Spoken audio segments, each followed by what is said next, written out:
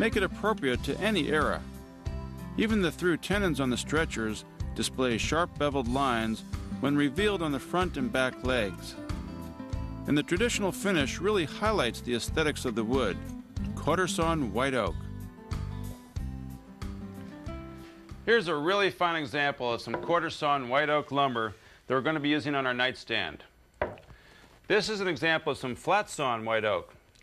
Now, to really understand the distinction between the two, let's try and visualize the way they're cut from the tree. Try to imagine, if you will, the end grain of the tree and the way it grows in the circular grain pattern. With a flat-sawn stock, it's cut this way from the tree, and the end grain ends up running parallel to the face of the board.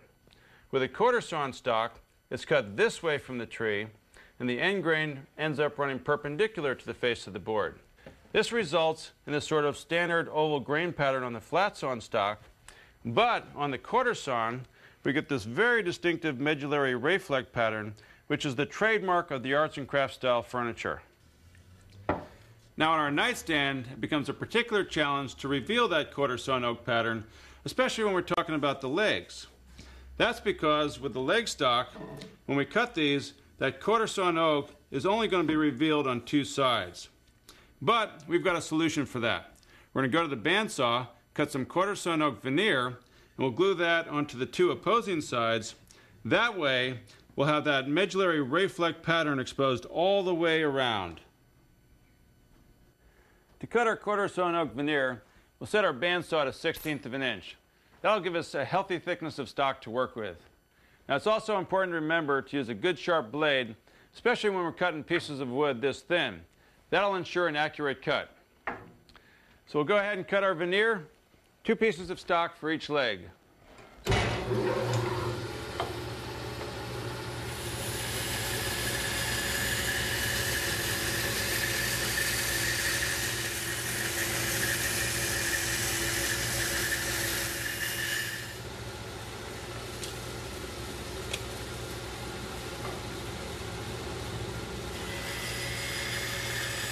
Once it's cut, we glue the veneer to our leg stock, trying to get a good grain match between the veneer and the patterns on each leg.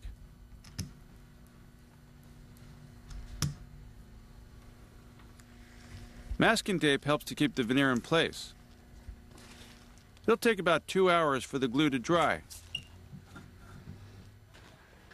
Now that our glue is dried, we're ready to go ahead and trim up the veneer on our leg stock.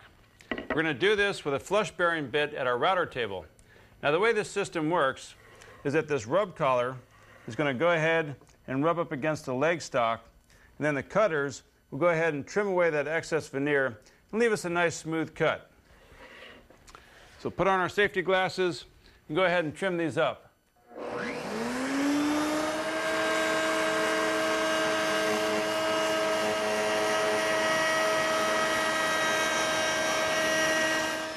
Next, we cross-cut the legs to length on the table saw in preparation for the joinery. We're getting ready to do the joinery on our legs. Now we're going to use a mortise and a tenon construction. On these rails and the aprons, we're going to use a concealed tenon. So on the leg stock, our mortises won't go all the way through. Now down here where the stretcher goes, we're going to use a through tenon. So the mortise goes all the way through front and back. That way it's going to show on the front and back of the nightstand and really add a nice decorative touch. So to cut all of our joinery, we're going to use this tool. This thing's called a multi-router. Now what's different about this is that the router is mounted horizontally. It's got some really nice attachments over here on the side that make it really easy to control our length, our width, and the depth of our mortise. So now that we're all set up, we're going to go ahead and cut our through mortises in our legs.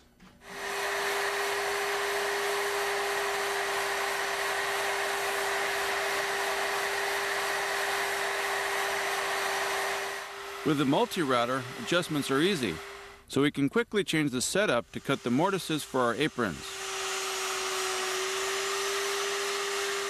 And then for the front rails for our drawer.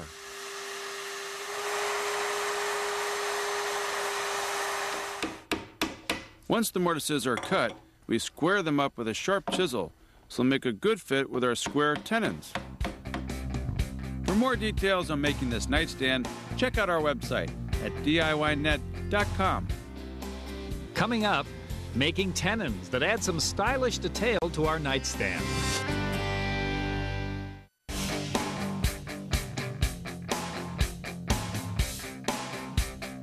Welcome back.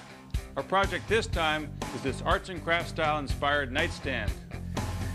We've dressed up the legs with quarter sawn oak veneer and cut the mortises on our legs. Next, we'll complete the joinery by making the tenons. To do that, we'll use this tenoning jig and make the cuts here on the table saw. Now here's one of our aprons that we've already made some cuts on. We'll use this as an example to show you how this system works. Essentially, we clamp it into place, slide it over the blade, and that'll cut away one of our cheeks. We pull it back, unclamp it, and then we flip it, make another pass, and that'll cut the other side of our cheek. That's going to determine the thickness of our tenon. Now the beauty of this system is that we can use the same process to cut all of our rails and our aprons.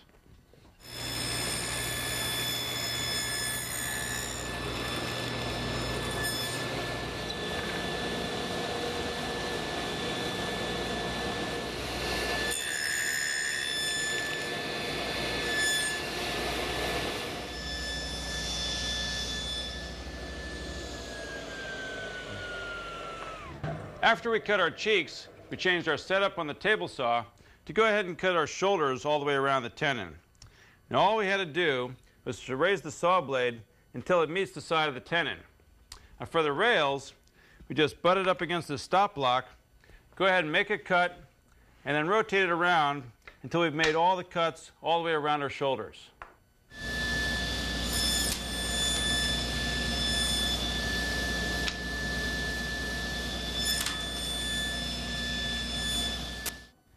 On the aprons, we want a deeper shoulder to add strength. For that, we raise the blade and cut a notch in the side of our stock. Then on the bandsaw, we cut out the notch, which gives us a shoulder deeper along the side of the tenon. For our stretchers, our tenons are going to need to be long enough to go through the front and the back leg. So what we'll need to do is go ahead and crank up our table saw blade to 2 1/8 of an inch high. This will give us the length we need for our tenons. Now the good news is that the thickness of our tenon gets to stay the same. So our tenoning jig gets to stay set up the same way.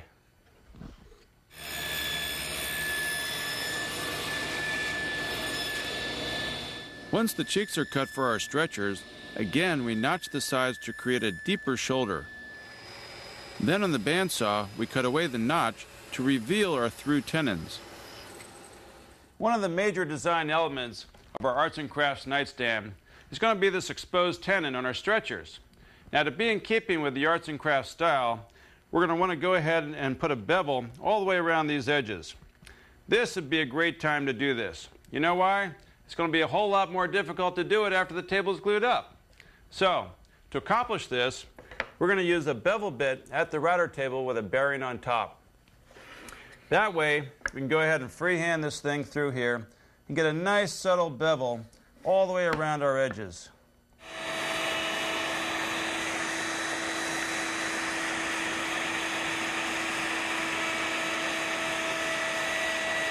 Next, we take the stretchers back to the multi-router and set it up to cut a long mortise.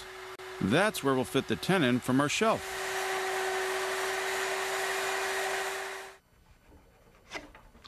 Just checking the fit on our stretcher. We want to make sure we have a nice tight fit on our through tenon where it comes through the front of the leg. But on the back of the leg, this mortise is actually going to be covered up by this shoulder. So it's important for the glue up to sort of pare this away a little bit so we're not fighting this thing. Now this can be easily accomplished with a nice sharp chisel. We'll just make some paring strokes here and take away a few shavings on the back side of the mortise.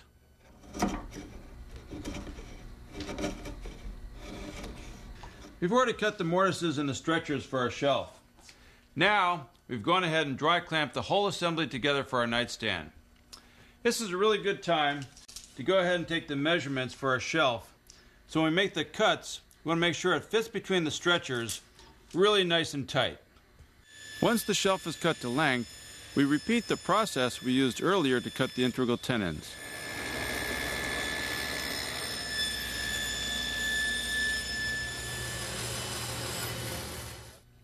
When you're doing a glue-up as complicated as this nightstand, there's several things that you can do to make life easier on yourself. One of the things is to clearly mark your joinery so that there's no confusion and you know which joint goes where. Another thing is to go ahead and lay out all of your parts and pieces so all the assembly goes together real nicely. Putting some masking tape on, that helps quite a bit, especially during cleanup. But what I recommend most is using some slow setting glue. That way you don't have to panic and there's plenty of time to go ahead and get the glue on and clamp the piece up and not worry about the glue drying on you.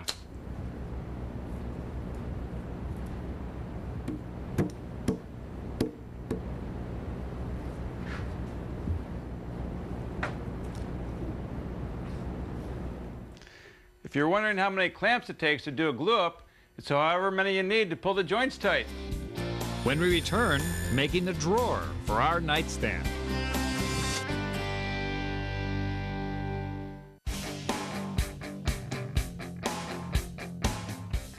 Welcome back. Our project this time is this classically designed nightstand made out of quarter sawn white oak. We've made all the pieces for our framework and glued them together. Now we're ready to build the drawer. Let's take a look at the prototype that we've already put together. We used some 1/2-inch solid maple for the drawer sides because it's strong, stable, and easy to work with. We used 1/8-inch maple plywood for the bottom, but the main thing is for the drawer front, we cut a piece of quarter sawn white oak. We attached it to the front of the drawer, so that way it'll match the rest of our nightstand. For our joinery, we're going to be making a locking rabbet joint. Now this is a relatively easy joint to cut, but it'll be strong enough for our application. Now we can cut that right here on the table saw, but before we do, we need to cut a dado in the sides of our drawer to accept the plywood bottom.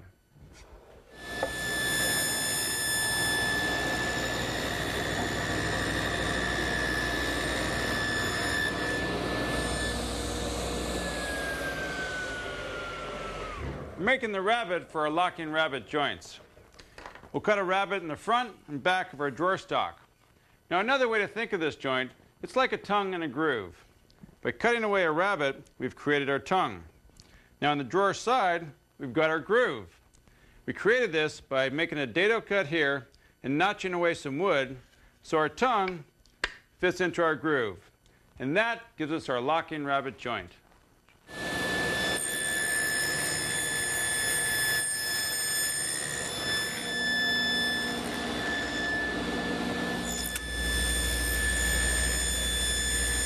Once our joints are made and the bottom panel is cut, we can start gluing the drawer together. We're using some quick-setting yellow glue to put our drawer together. Because the bottom is made of plywood, we don't have to worry about expansion or contraction. So we went ahead and glued it into our dado, and that'll just add some extra strength to the drawer bottom. Check this for square. Looks good. We'll give the glue a couple hours to dry, then we'll be all set. Our next piece we need to make for our arts and crafts nightstand is the top. We've already gone ahead and glued up 3 pieces of quarter sawn white oak to get the width that we need. Then we sanded them smooth, and now we're going to cut them to length and width on the table saw. After that, we'll take them to the router table and use an 1/8-inch radius bit to go ahead and soften these sharp edges.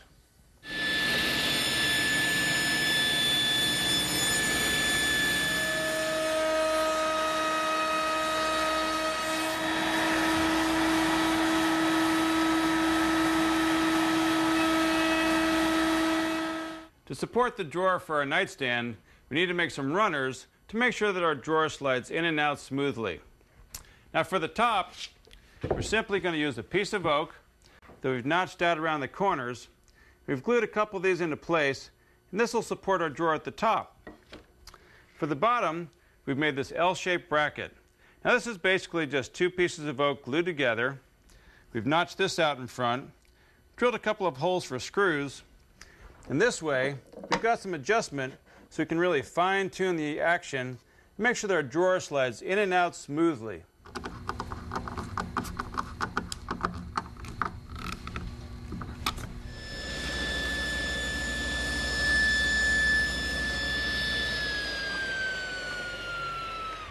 We're just finishing up trimming our drawer front to size.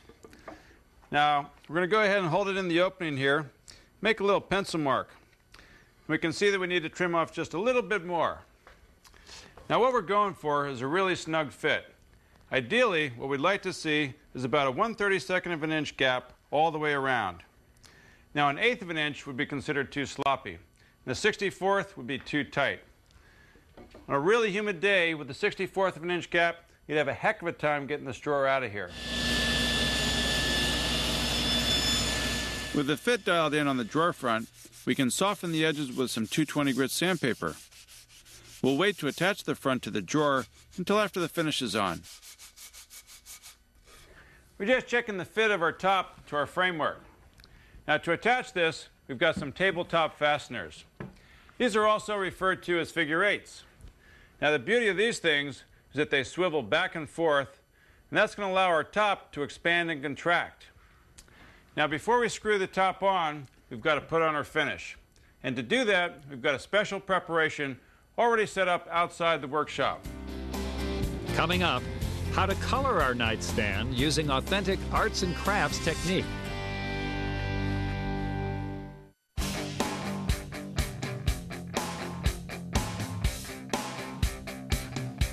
Welcome back.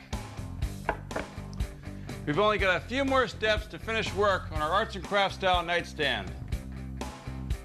You can get more details on building this nightstand by going to our website at DIYnet.com. We've built the drawer and the top. Now we're ready to color the wood and add the finishing touches. We're taking our arts and crafts style nightstand and setting it into a temporary plastic tent. Now the reason that we're doing this is that we're getting ready to fume it with 26% aqua ammonia. This is the authentic way that arts and crafts style pieces were finished back in the 1920s. Now we'll take a dish of liquid aqua ammonia, and after the tent is sealed up, we're going to make an opening and slide it in there. The vapors from the ammonia are going to react with the tannic acid in the oak, and this is going to turn the oak into a really deep, dark aged silvery brown color and really accentuate that medullary ray grain pattern. The ammonia solution in the tent reacts with the wood overnight. Then we add a couple of coats of tung oil and some hand rubbing to bring the wood to a full silvery luster. We're putting on our hand-hammered copper handle onto our arts and crafts style nightstand. Now let me clarify something for you about our fumed finish. Don't make the mistake of using household ammonia because it's not going to work. What you want to use is 26% industrial strength aqua ammonia available from a chemical supply house. That will give you this authentic arts and crafts style fumed finish like we have in our beautiful nightstand. The quarter sawn oak displays its fine grain throughout the piece. The exposed tenons on the front and back legs add to the classic design. And the silvery tone brought on by the fumed ammonia finish completes a look rich in the traditions of the arts and crafts style.